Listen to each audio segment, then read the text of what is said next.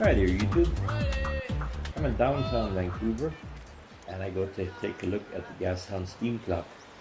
There's a guy there with a high-vis vest on and he's giving me and the other tourists a talking tour. He sounds quite professional and myself and all the other tourists were hanging on to his every word. I think, wow, this guy, this is great. The city's imploring this guy to tell us everything we need to know about the steam clock. Well, in the end of the talking tour, he ends it with, "Can you spare some change?"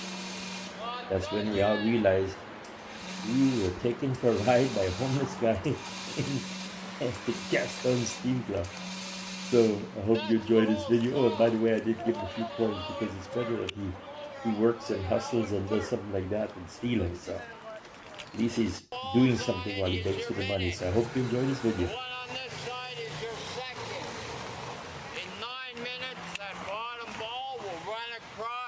Picked up and put up top. Come and feel right here with your hand. Come feel, no, right here. Yeah, then come over and stand where I am. And I'll tell you a little history on it. Right there where my toe is. Look down this edge.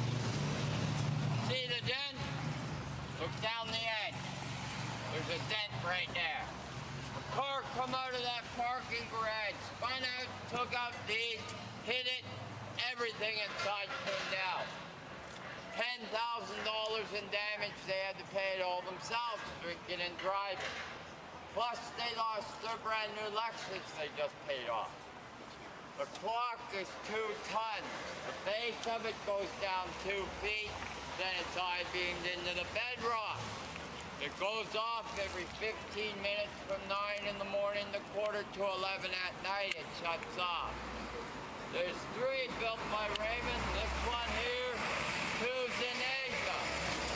Steam plants up behind those buildings. If you put your hand on that manhole cover back there, you can cook an egg on it. And that's how the clock works. Can you spare some change, please? Monsieur Crawford.